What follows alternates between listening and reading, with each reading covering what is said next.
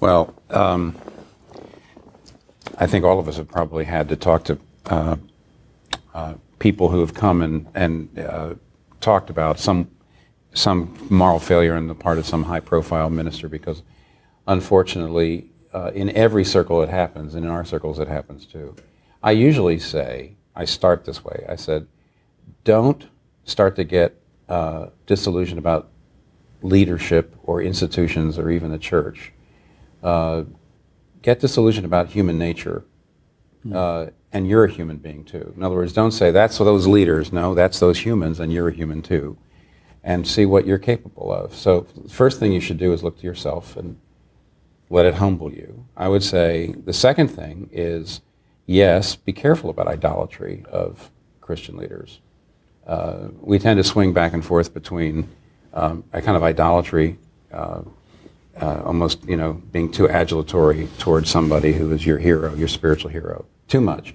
And then if the person messes up, then moving back and saying, see, they're all a bunch of frauds, when actually there needs to be, neither cynicism nor idealism. But especially when somebody falls, you ought to look at your own heart. There's a John Newton letter somewhere on that where he does that. And he says, look at your own heart. You're made of the same stuff. It's human nature. It's not that pastors are all frauds, but human beings are capable of this.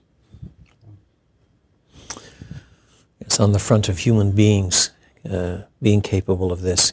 In more recent days, I've sometimes tried to show that very fine human beings became responsible for Auschwitz. And we are no different from those human beings and no different from ISIS fighters in principle.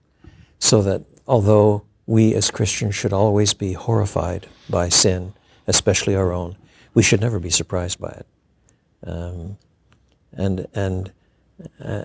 That's a negative approach to begin with, but it just has to be said again and again and again. We have such light assessments in our culture about human evil that that has to be combated.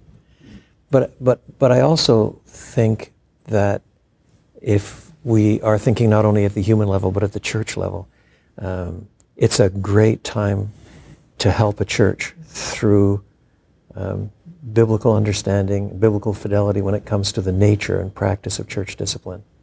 To be able to discipline with outrage over the sin and tears over the fallen, and seeing the multiple goals of church discipline and why Christ wants a pure church and all the rest. I mean, it's for the instruction of the church. You can see God's hand of goodness even in all the evil in these things too. Yeah, it's important to say that. That's the hope factor for people who feel like there may be no future for their church. Yes. Day before yesterday, I was reading Psalm 105 and rehearses the history of Israel, and it says, God summoned a famine on the land, and he had sent Joseph. Yes. So how did he send him? He's a slave. He sent him through sin. Joseph might not have felt sent. He didn't for feel most sent. of those years. He didn't feel sent any more than this church right now feels blessed. Yeah. Or sent. And so you got a famine, which is calamity, and you've got sold into slavery, which is corruption, and those two things is what a church feels like. A calamity has happened. This is a calamity. And it's ugly, it's corrupt, it's sinful, yuck. So if you read that text, God's in charge of both of them. And he's saving his people. He's bringing a Messiah into the world. So those are the kinds of passages, I think, that I'm going to take a church there and say, right now, this just feels like calamity and corruption. It's not only calamity and corruption. Get the big picture. So experientially, that 1993 thing at Bethlehem, we lost 230 people over a moral failure of one of our staff. We didn't grow for 4 years, flat. And I would say to a church, be patient. Accept the discipline. God is spanking you. He is. It's a Hebrews 12 spanking. Everybody in the church is implicated. We just tried to humble ourselves right under the mighty hand of God, saying, if you would be pleased, bring us out of this, but we're in no hurry to escape your hand of discipline. Let it have its full purifying effect upon us. So patience and hope. That psalm is nicely summarized in Genesis 50, 19 and 20. Yes. You intended it for evil, but God intended it for good. Yeah.